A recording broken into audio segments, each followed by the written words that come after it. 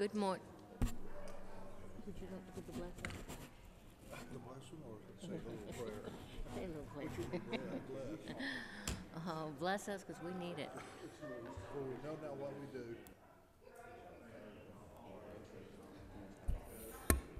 Good morning. Just so everyone knows, you are in the Insurance Subcommittee on Life and Health. And before we get started, let's see, Representative Hawkins is going to give us a word of prayer. Please bow your heads. God, Father, we come before you today with the issues that we face and the solutions we must come with. Please lay your hand upon us. Help us with these decisions and make the right decisions for the citizens of the state. In your name we pray. Amen. Thank you.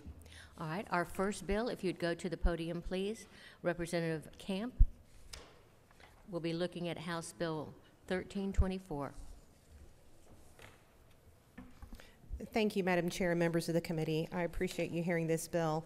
We're looking at LC 339001, and it is House Bill 1324.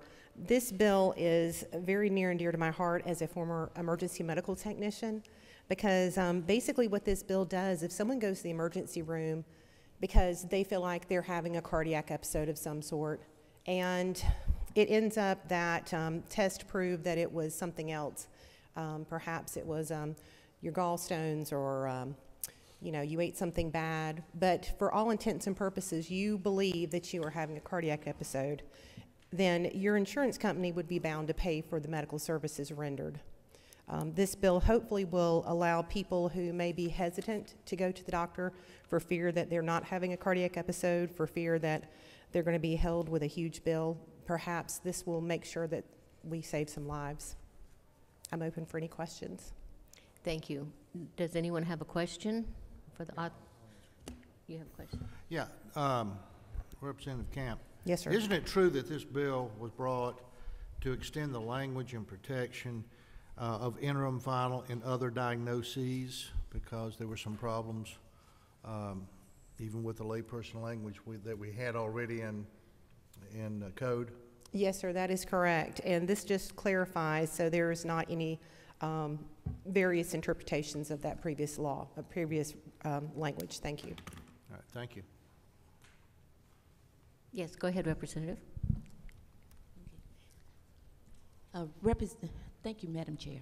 Representative Camp, I want to first commend you for bringing this legislation, especially for you redefining emergencies, because you also included mental health, a mental condition. So my hat's off to you for redefining that and including that into this legislation. And also on lines 44 through 47, it talked about the penalties for non-compliance. Exactly what is the penalty if the insurance company doesn't comply?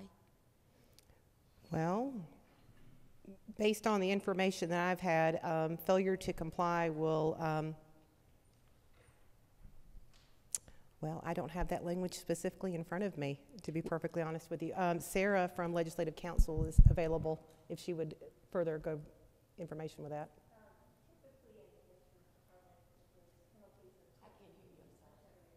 Could you go to the microphone, please?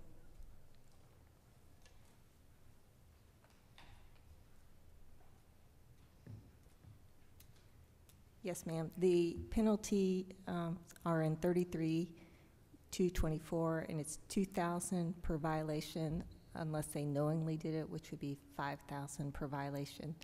And it's interpretable whether a violation is, that can be interpreted different ways, whether it's per policy, per incident, per whatever that's up to debate.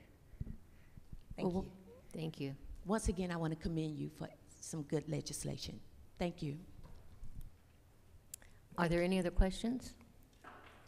I don't see any. Thank you very much for bringing your bill. Madam Chair. I'm sorry, online, is there someone? Shannon? Yes. Okay, please go Thank you, ahead and ask your question. Thank you, Madam Chair. Just a quick question for the bill sponsor. You mentioned about cardiac issues, but this bill makes clear not just for cardiac issues, but all issues in general. Is it just basically saying that we're not expecting people to self-diagnose correctly and that they're seeking medical care because they need it? That is correct. Typically, if you call your doctor's office, the first thing you hear on the message is if you're having an emergency, please hang up and dial 911. If people feel they're having an emergency, then that's exactly what they need to do. Okay, thank you. Are there any other questions online? Thank you very much. We appreciate you bringing your bill. Thank you, Madam Chair. Okay, next, Representative Williams, if you would come forward to the podium.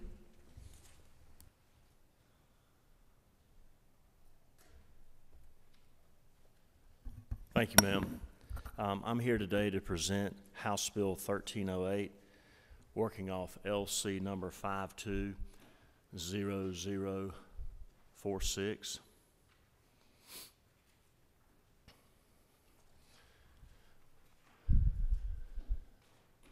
Basically, this is a communication bill. What we would like to do is the plan sponsor of a health benefit plan to consent on behalf of an enrollee to have electronic delivery of all communications related to the plan, to allow the enrollee an opportunity to refuse to agree upon to receive mailings electronically, and to provide for related matters that provide for an effective date and applicability, to repeal conflicting laws and other purposes. Also, when we talk about a health plan, at open enrollment, you know, we're all running to all these different groups for open enrollment and for these health plans. And when I just talk about a health plan, I'm talking more, it means a policy or a contract or a certificate or an agreement upon the group or the employer and the employee that's offered by, and not only health insurance, but it's also including vision and dental insurance.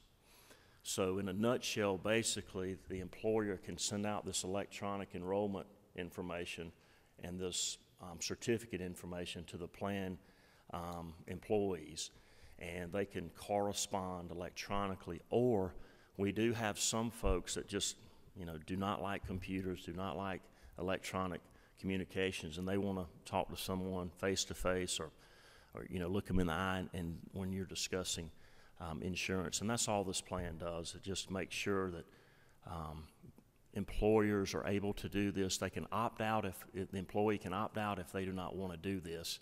But it just makes it, you know, a seamless transition. And we have the insurance department that has looked into it, and it's already going on.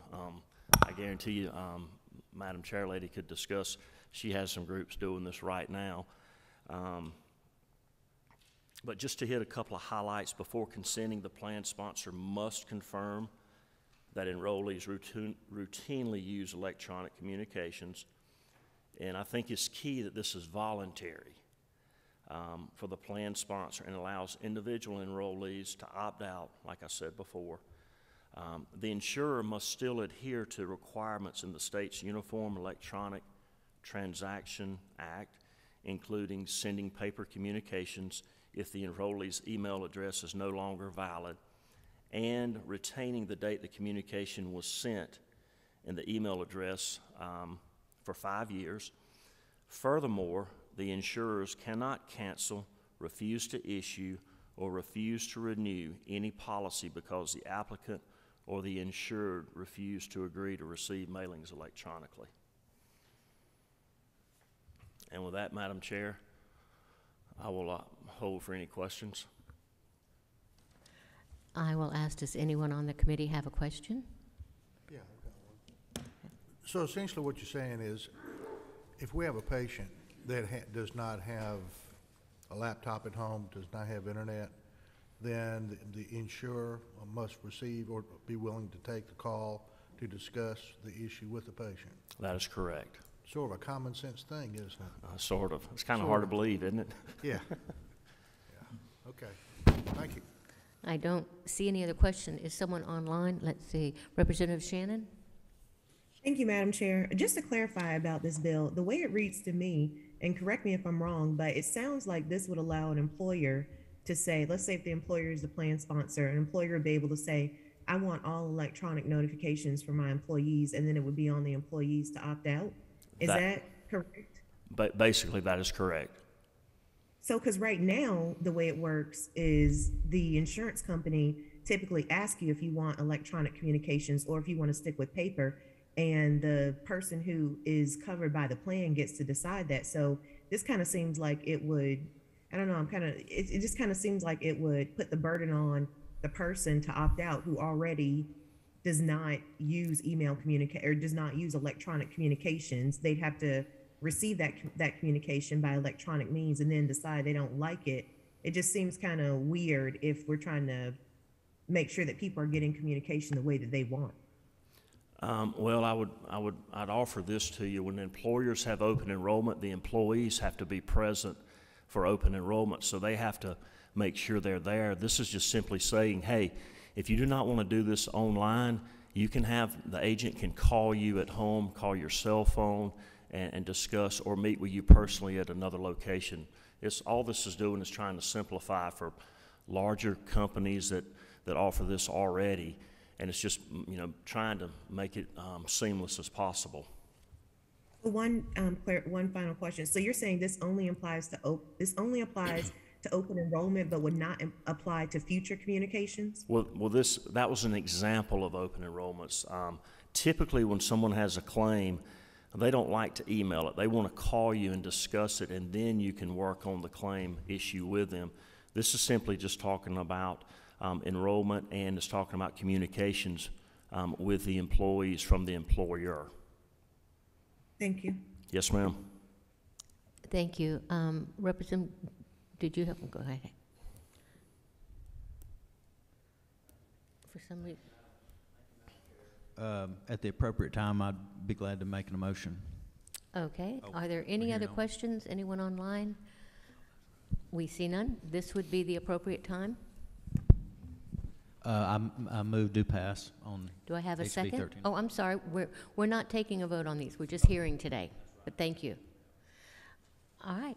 I have no more questions. Thank you. I do have someone that wants to speak to the bill. You'd come to the podium. Introduce yourself.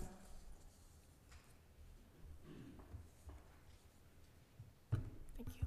Good morning. My name is Shay Ross Smith. I manage government relations for the Kaiser Foundation Health Plan of Georgia. I'm here this morning just to speak to what I think is potentially some friendly language to be added to this legislation. KP was interested in adding insurance identification cards to this as well as an option for those to be sent digitally if the employer decides to do so. So we're just here to bring that to the committee if that's something that is amicable, and that's all I have. Okay. I will ask the author of the bill. Is that something that you're amiable? Okay. Yes, would you like to, would someone like to offer an amendment to add that wording to the bill to allow ID cards?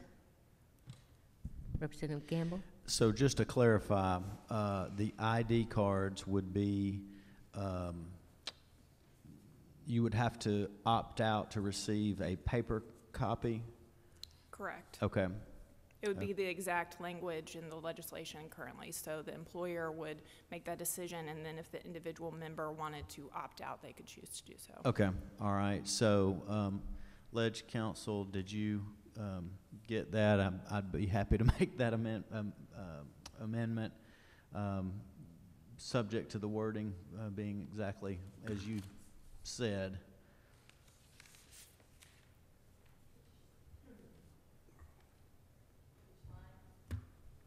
I think if you included it on line 23 at the very end, where it says, it has the code section for the opt-out language currently, and if you added the code section, which is the insurance identification card, which is 332457.1.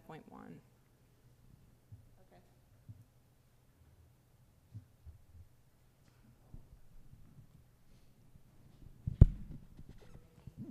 You're making that motion, Mr.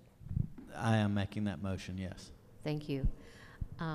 We're actually going to have that bill prepared with a substitute to be presented at the full committee meeting. Are there any other comments? Thank you. Thank you very much. All right, next, I have a bill to present, so I will see, Mr. Chairman, do you want to sit here while I do my bill?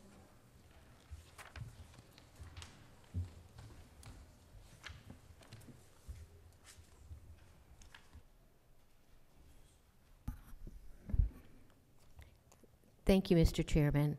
I bring you House Bill 1288, LC 432229.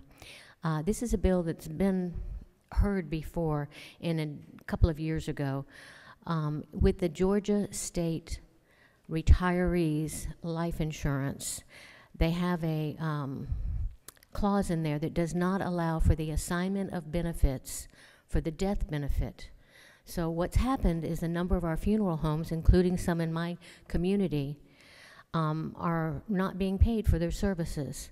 Usually when there is a death, you can take and go to the funeral home and have your assignment like you do when you go to the hospital, and when there's a settlement of the life benefits, they would issue a check. If you have $10,000 and it costs $5,000 for the funeral, they would send either a joint check or a check directly to the funeral home for $5,000, and the remaining benefits would go to the beneficiary. What's happening, for whatever reason, it's done by the state program. They're the only one I've seen like this. They're not accepting an assignment, and we've had a number of funeral homes that have come to us with this as an issue. I don't have a reason why it's just always been that way, but I think this is something we need to look at and make sure that these people providing services are compensated for what they're doing, because for whatever reason, family members are not coming back and paying for the funerals. That's how this came about, and I think it's something that we need to have direction on. I'll be happy to answer any questions. All right, are there any questions from the committee? Okay. From the committee, no questions, all right. We will also entertain some I think there's someone in the public back comment. that wants to speak. Right, that's public comment, not committee, so, but please come forward to the microphone.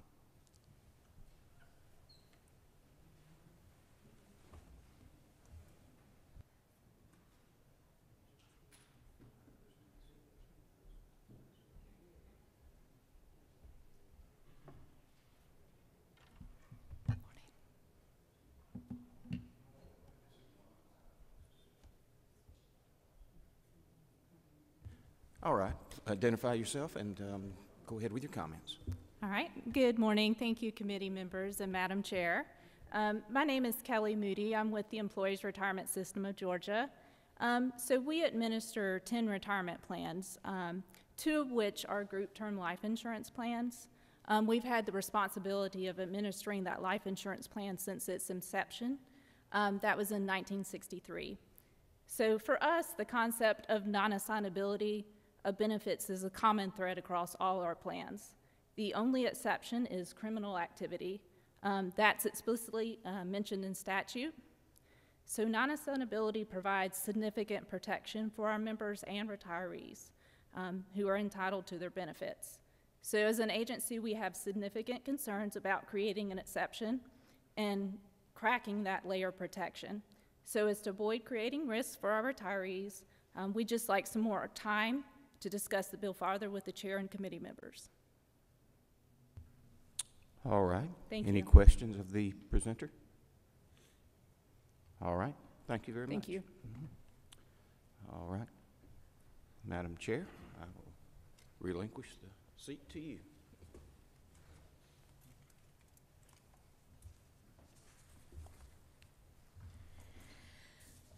That concludes the bills that we have for this morning, and I appreciate everyone being here, and we are adjourned.